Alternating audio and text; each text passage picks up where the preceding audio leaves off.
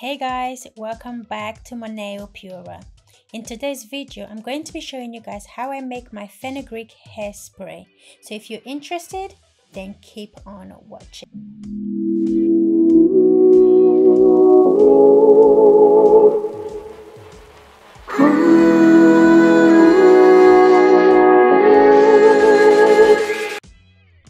So to make this hairspray, you're going to need a digital scale and a beaker to measure out our ingredients. So what we're going to do, we're going to add 25 grams of fenugreek seed to the beaker. And then we're going to add 200 grams of distilled water to the beaker. Preferably, it's good to use distilled water because we want this hairspray to be able to last longer, and we don't want it to develop any bacteria while we are using it on our hair. But if you don't have distilled water, you can use purified water or filtered water.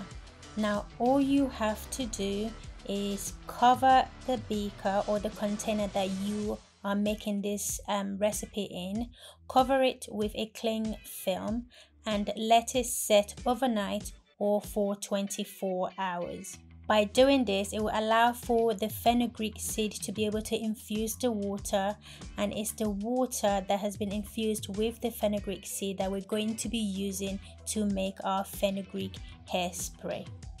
Once you have allowed this to be able to set overnight, your fenugreek seed and the water should look something like this. The water should be a lot thicker and the fenugreek seed should have swelled a little bit as well and doubled in size.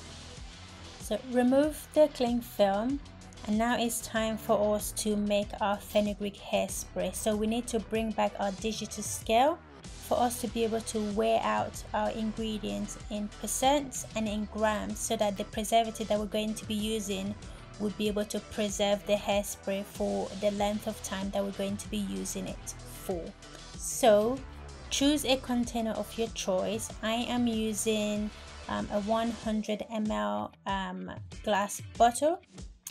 I will be making 100 ml or 100 grams of my hairspray. Now what I'm going to do now is measure out the fenugreek water. So I'm going to be adding to the glass bottle 97 grams of that fenugreek liquid.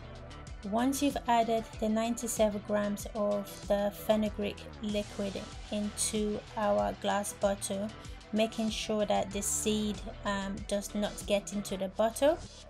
Once that is done, then we need to add the rest of the ingredients to make this hairspray. So add 0.5 grams of rosemary essential oil. That is the oil that I prefer, and it's a really good oil for hair growth. And then add 0.5 grams of lavender oil, another good essential oil for our hair. Now what we're going to do is, because oil and water do not mix, we're going to be adding 1 grams of polysorbate 80 to allow us to be able to bind the oil and water together, because I don't really like shaking my hairspray every time I use it. I want everything to be combined and ready for use. But you don't have to use the polysorbate 80. All you have to do is every time you want to use the hairspray, you just shake the bottle and then use the spray. And to preserve our hairspray, we need to add a preservative.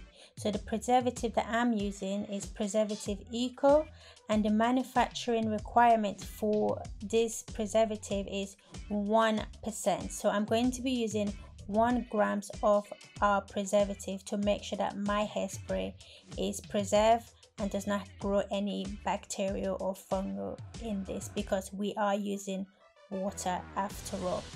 And once that is done, give it a really good shake and it should change to this beautiful creamy color, and your fenugreek hairspray is done.